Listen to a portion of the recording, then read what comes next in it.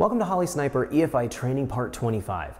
This training module, we're going to take a look at the basic nitrous control we have for programming found within our sniper system. Without further wait, let's jump in so we can check this out.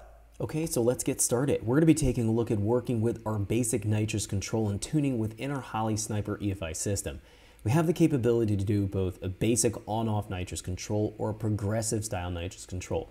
We're going to break down how the basic on-off nitrous control works for both a wet and a dry shot of nitrous in this tutorial. We'll find that we have the ability to turn the nitrous on and off under specific conditions so that we have it coming on, let's say, below peak torque or around peak torque, and being able to turn off the nitrous RPM-wise before we hit rev limiter. We can also turn it on based on throttle position. So we have ability to turn the nitrous on, turn the nitrous off, so we have safe running conditions. We also have the capability to offset our fuel and spark timing when we're spraying our nitrous here in the virtual programming through the sniper.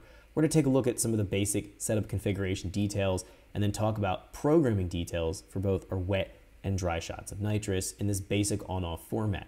The next tutorial, we'll be exploring the nitrous control a little bit further, talking about the progressive control and how it varies a little bit from our on-off control. We have a lot greater control with the progressive, but it does require a solid state relay and a little bit more programming within the Holley. Again, separate tutorial.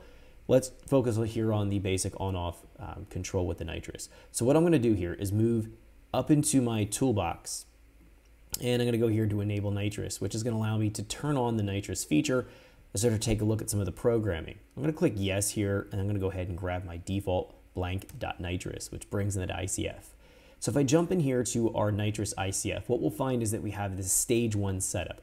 We only have the capability to do one stage of nitrous control. Now with the Terminator X and the HP and Dominator systems from Holley, we have multiple stages of nitrous control. We only have a single stage here with our sniper system, which is fine.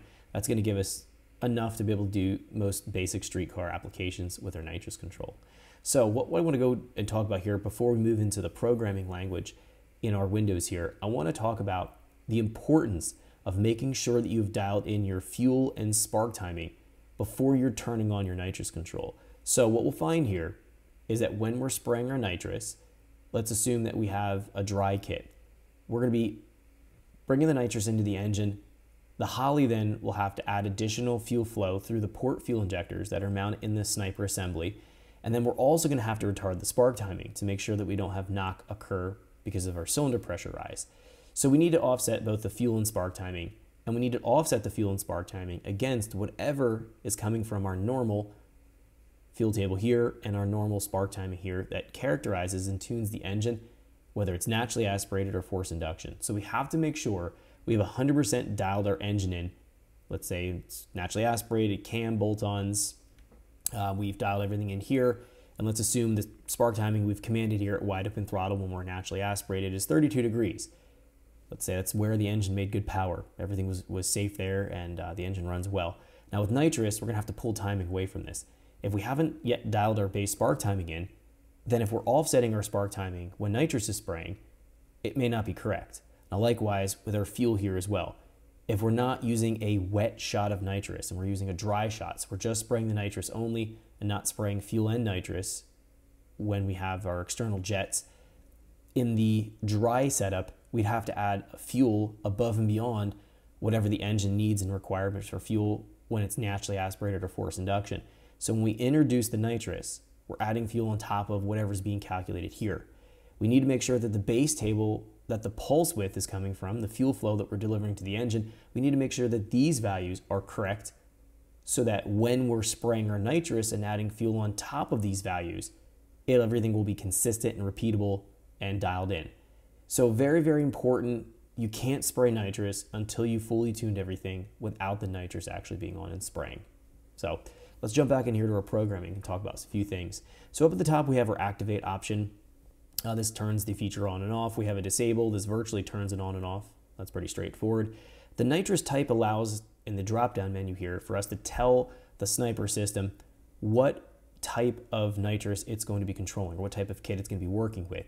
There's wet non-progressive, wet progressive, dry non-progressive, and dry progressive.